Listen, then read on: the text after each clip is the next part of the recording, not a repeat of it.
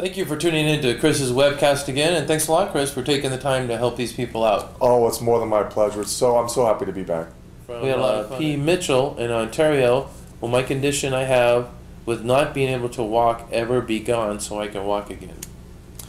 Well, I mean, over the course of the next 5 years from now, they're going to have some wonderful stem cells research that's going to be able to help a lot with different types of things that can be actually inserted into the body with different electrodes and things like this. That's going to help a lot. So I do believe that you would be able to walk, but you're still going to have to be able to walk with assistance. So in times of being tired, you may go back to a chair every now and then, but I do believe about 50% of the time that you'll be more so being able to walk around.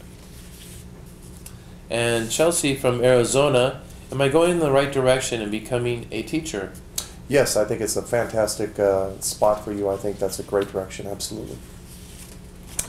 And Clifford from California asks, will I have a sense of clarity to know if my life is going in the right direction to become who I am supposed to be?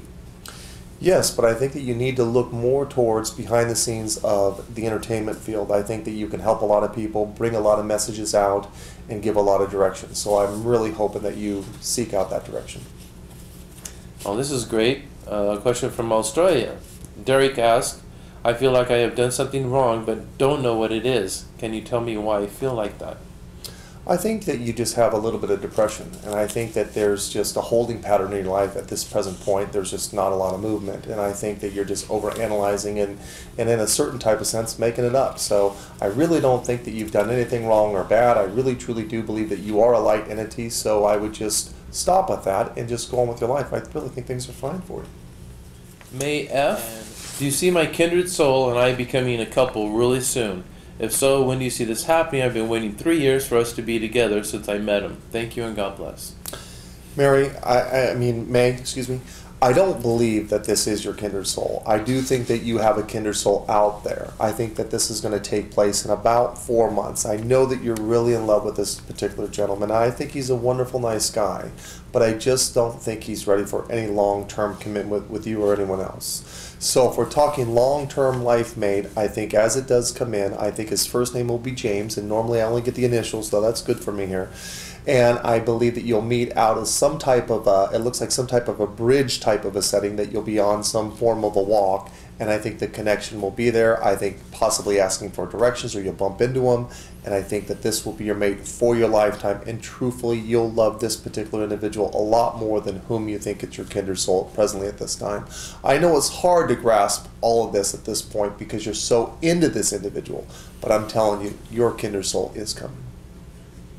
Excellent. And if you didn't get your question answered on this webcast, then check out the next webcast.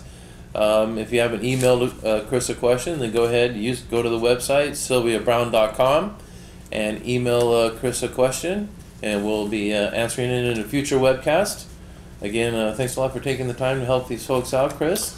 Oh, thank you so much for having us. Thank you so much for tuning in, and God bless everybody. And again, if you have serious questions, think about, talking to Chris for a half an hour. He'll tape record it, answer basically any questions you have.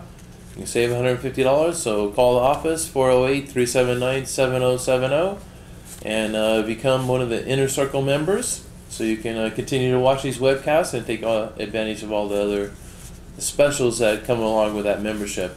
Again, thanks a lot for tuning in, and we'll see you next time. Thank you so much.